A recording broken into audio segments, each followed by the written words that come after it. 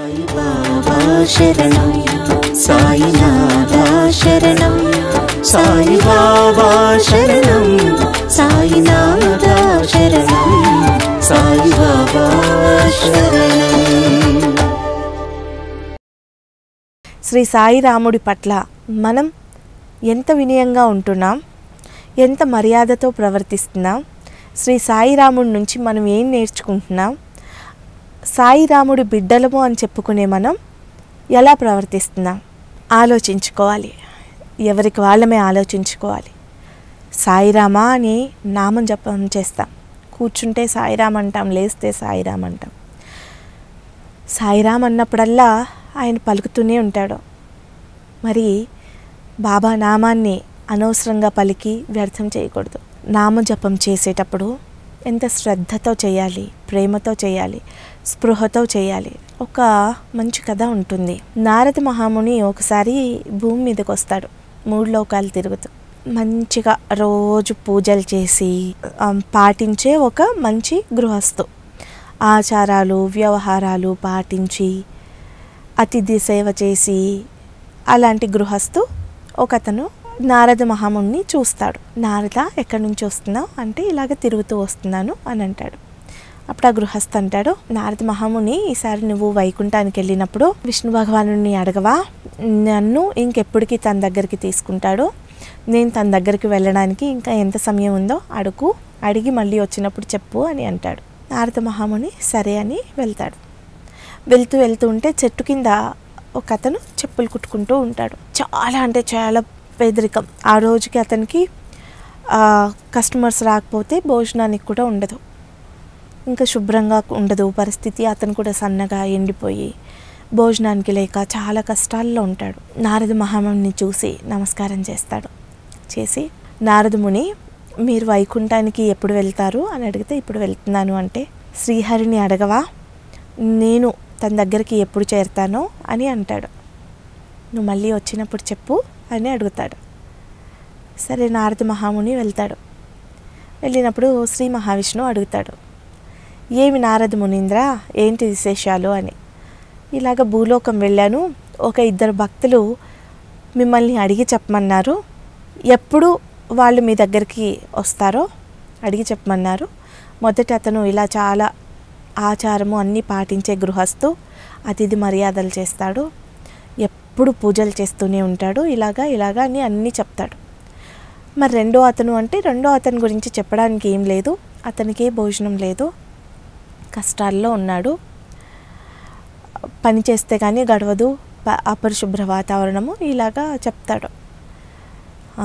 విష్ణుమూర్తి ఆలోచించి నువ్వు ఈసారి భూమి మీదకి వెళ్ళినప్పుడు చెప్పు, వాళ్ళు నిన్ను అడుగుతారు కదా ఈ ప్రశ్న, మమ్మల్ని ఎప్పుడు విష్ణుమూర్తి శ్రీహరి పిలుస్తాడు అని.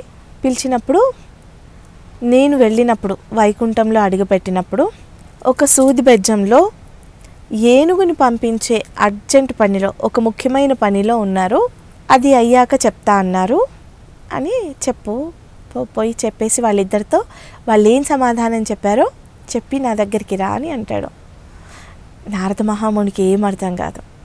వాళ్ళు అడిగింది ఏంటి, ఈయన చెప్పింది ఏంటి, సూది బెజ్జంలోంచి ఏనుగుని ఎక్కిస్తారా, ఇది పోయి నేను భూలోకంలో చెప్తే ఏమంటారు, ఈయనేదో డైరెక్ట్గా చెప్పేయచ్చు కదా, గృహస్థు ఇన్ని పూజలు పునస్కారాలు దానాలు ధర్మాలు చేస్తూ ఉన్నాడు, గృహస్థే ముందు వచ్చేస్తాడు, ఇదే సంగతి చెప్పేస్తే అయిపోతుంది కదా అనుకుంటా వస్తాడు భూమి మీదకి.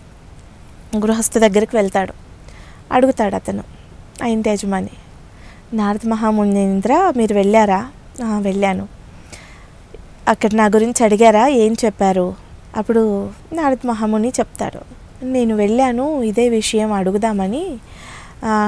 అప్పుడు నేను అడుగుతున్న సమయంలో శ్రీహరి ఒక సూది బెజ్జంలోంచి ఏనుగును పంపిస్తున్నారు, చాలా ముఖ్యమైన పనిది, ఇది అయినాక చెప్తా అన్నారు అని అంటాడు. ఎవరైనా ఇలా వింటే ఏమనుకుంటాం, ఈ అంతా ఏదో తప్పించుకోవడానికి నారద మహాముని చెప్పిన మాటలు, శ్రీహరి ఏమన్నా పిచ్చోడా, ఇలాగే కదా అనుకుంటాం. ఆ గృహస్థు కూడా శ్రీహరి ఏమన్నా పిచ్చోడా, సూది బెజ్జంలోంచి ఏనుగు పోతుందా, అదేమన్నా ముఖ్యమైన పనా, అసలు అది పనేనా, ఆయనకి ఎన్ని పనులు లేవు, ఆయన చేయాలనుకుంటే చాలా పనులు ఉంటాయి, అసలు ఇది ఎవరికి పనికిరాని పని, అది ఇది అని శ్రీహరిని చాలా మాట్లాడేస్తాడు ఆ పని గురించి. నారద మహాముని మరి ఇలాంటివి చెప్తే ఇలాగే కదా అంటారు అనుకొని మెల్లగా సందు చూసుకొని ఏదో ఒకటి చెప్పి తప్పించేసుకొని చెప్పులు కుట్టే అతని దగ్గరికి వెళ్తాడు.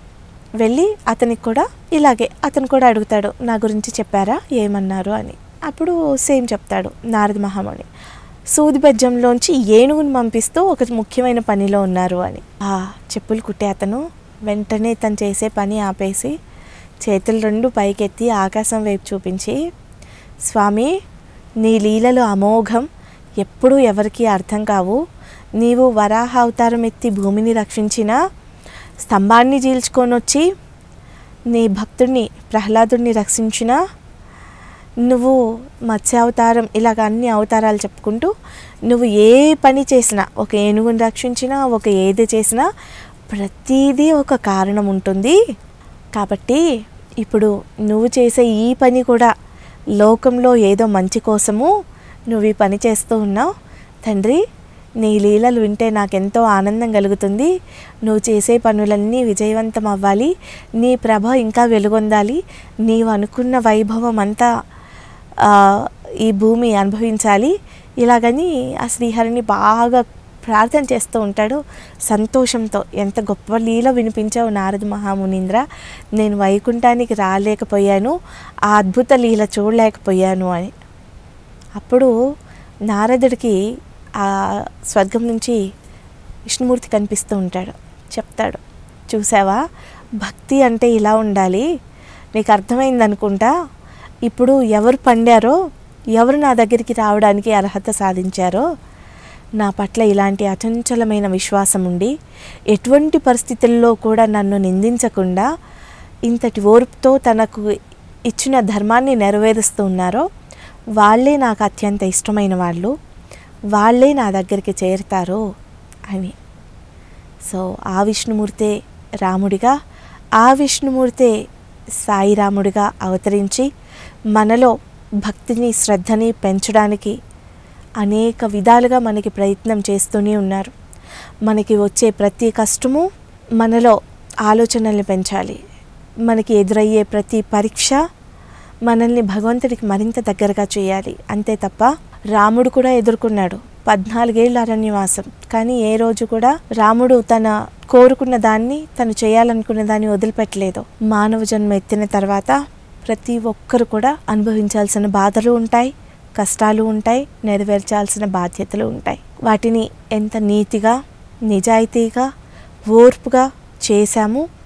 ప్రతి అవతారం నుంచి మనం ఏం నేర్చుకున్నాము, మనం పలికే ప్రతి నామం యొక్క గొప్పతనం నుంచి మనం ఏం శక్తిని పొందుతున్నాము, దాన్ని ఏ విధంగా సద్వినియోగం చేసుకోవాలి అనే విషయాలు మాత్రమే మనం గమనించుకుంటూ ఉన్నట్లయితే మనలో ఒక పాజిటివ్ యాటిట్యూడ్, మంచి ఆలోచనలు, చక్కని శక్తి మనల్ని నడిపించే విధంగా మనలో నిండుతుంది. మనకి భగవంతుడి ఆశీస్సులు అందుకోవడానికి ఒక చక్కని మార్గం ఏర్పడుతుంది. ఎప్పుడూ ధర్మాన్నే ఆచరించి ధర్మం కోసం తన ప్రియసతిని కూడా వదిలేసిన రాముడి సద్గుణాలన్నీ గుర్తు చేసుకుంటూ ఉండి, నా వాళ్ళ కోసం నేను ఎన్ని మైళ్ళ దూరమైనా ఎంత దూరమైనా వస్తాను, ఇచ్చిన మాట కోసం తలైనా తెగ్గోసుకుంటాను, కానీ నేను ఎప్పుడూ అసత్యం చెప్పను అని పలికిన సాయిరాముడి ప్రేమ మనలో నిండి మనందరము సాయిరాం సాయిరాం అని పిలుచుకోవడమే కాదు, ఆ సాయిరాముడి యొక్క సద్గుణాల్లోంచి లేశమాత్రంగా అయినా, అంటే ఆవుగింజలో పావుగింజంతైనా సరే మనకి పొందే ప్రాప్తాన్ని ఇవ్వమని, అనుగ్రహాన్ని ఇవ్వమని ఆ సాయిరాముడిని వేడుకుంటూ మరొక నామంతో మళ్ళీ కలుసుకుందాం. ఓం శ్రీ సాయిరామ్. సాయి బాబా శరణం, సాయినాథ శరణం, సాయి బాబా శరణం.